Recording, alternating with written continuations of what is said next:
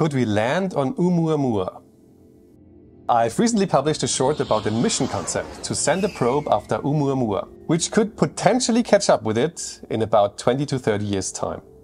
And the most frequent comment on this short was, okay, so we can get there, but could we land on it too?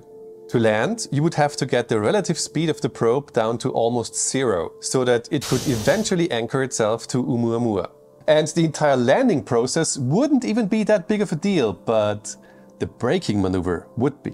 Considering the kinetic energy you would have to lose and putting that into the rocket equation, you can calculate the mass of rocket fuel necessary for this maneuver. Unfortunately, this gives you an absurd number of roughly 1,500 times the mass of the probe in fuel.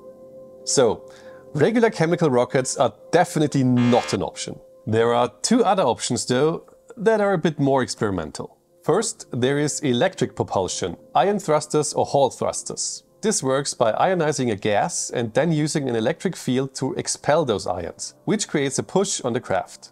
This is a tried and tested technology at this point and has already been implemented in real-life space missions. The second possibility is a bit more exotic: electric or magnetic sails.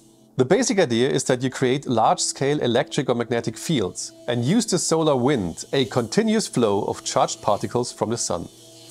With a sail, you can only indirectly brake by using it to change the course of the craft. It will then be forced into a different orbit by gravity, and in total, its speed component away from the sun is reduced.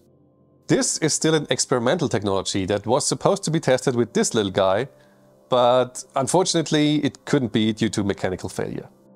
Both methods can only produce a minimal braking force, so the braking maneuver would have to last years, not minutes, which would add at least another decade to the entire mission. But I think the interesting fact here is that we could almost pull off such a mission already, even though the sails certainly need more development and more testing. Subscribe for more awesome physics.